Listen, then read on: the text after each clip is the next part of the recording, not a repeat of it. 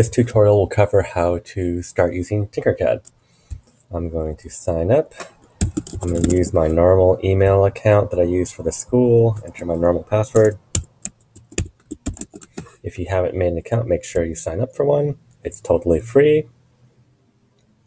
I'm going to create a new design. All right, first thing I'm going to do is change my grid. I want to make sure my units are in inches because the first project is in inches. Click Update Grid. All right. On the right-hand side are all your shape generators. Let's start with geometric and put a box down. Click the H button, the home button. All right, hold down Control. I can pivot this. I'm going to bring this down to 1/4 of an inch. And I'm going to bring this over to 3/4 of an inch. Hold down Control. And now I'm going to pull this out to 2 inches total. Okay, down Control. Now I got to be careful because if I click on this corner, as you can see, let's home it again. As you can see, it's actually 5/8 of an inch. I want it to be 3/4. So I'll grab it, pull it out like so. All right. Now I'm going to find some text. Here's some text. Bring it over here.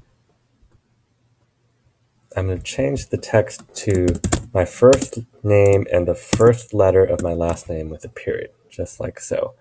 I'm going to use Major Snafu text because I like how it laser cuts the best. Go ahead and zoom out. Now I'm going to shrink the size of this by grabbing that corner and holding down Shift, and I'll shrink it proportionally. All right, hold down Control. Now I can use my arrow keys on my keypad. I actually can't see it because I shrunk it too much. So I'm going to increase the height of it a little bit. All right. Now I can use my keypad to move it. Like so. I'm going to turn snapping off over here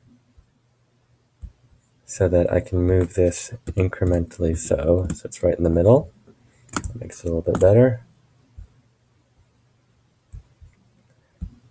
All right.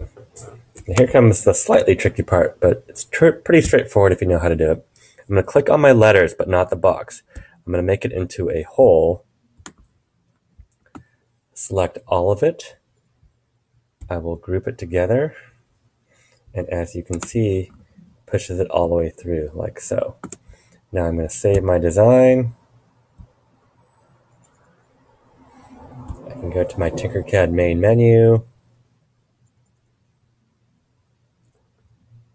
Here it is. I can go to Actions,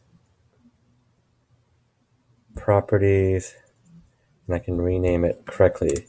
Last name, capitalized, space, first name, space. And we're going to call it Assignment 1.